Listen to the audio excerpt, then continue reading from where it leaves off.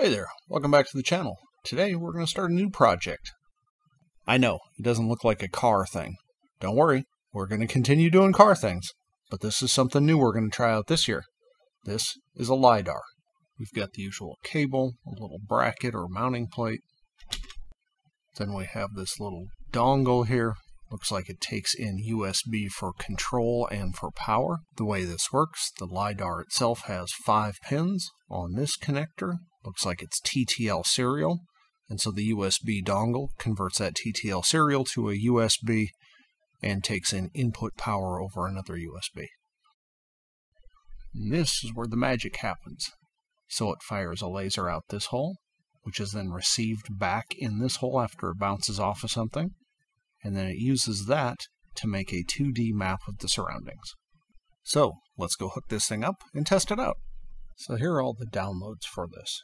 Looks like there's a data set, whatever that is, then an SDK, then a ROS driver for the robotic operating system, and then this is our adapter board driver with data sheets and a developer's guide. Then it looks like there's also some sort of an application. Not sure what this data set is. This adapter board driver is probably the important thing right now. We'll get this driver installed, so hopefully we can just test this on the PC with this application. Again, I've never run it, so we'll see how it works. It looks like they're using a standard Silicon Labs CP2100 series adapter. I would bet that Windows just has a driver built in for this. And you can see the driver installed fine, and this device is enumerated as COM5. Let's fire up the application and see what it looks like. Okay, we've got some sort of a radar looking thing. There's a couple of play buttons, not sure what the difference is, but we'll start with this one. Click it. You can see over here in this picture, well, it's hard to see, but this is starting to spin now. I should probably put a white dot or something on there so we can see it. And now we've got a bunch of points here. It looks like it's mapping something. We can get a distance and an angle to any one of these points. You can see they're up here. Doesn't have units on it, but it's probably, what, millimeters? Something along those lines.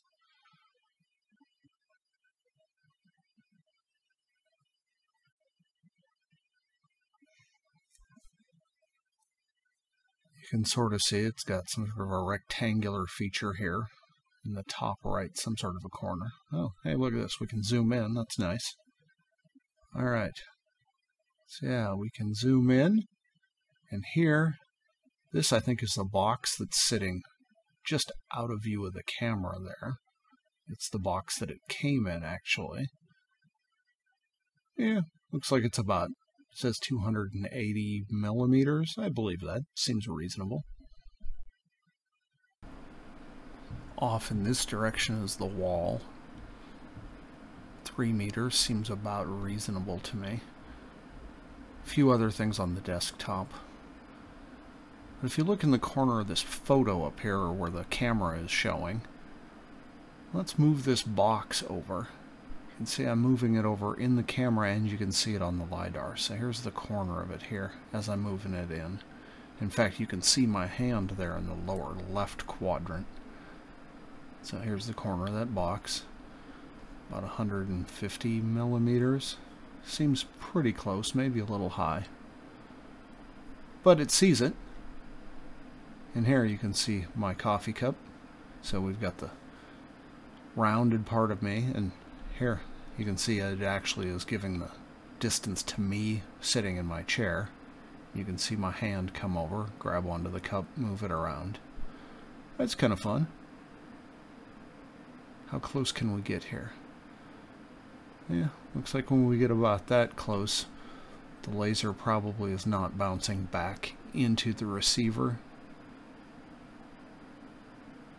Back it up just a little bit. That seems to be about the, yeah, right about there is the minimum distance that we can do.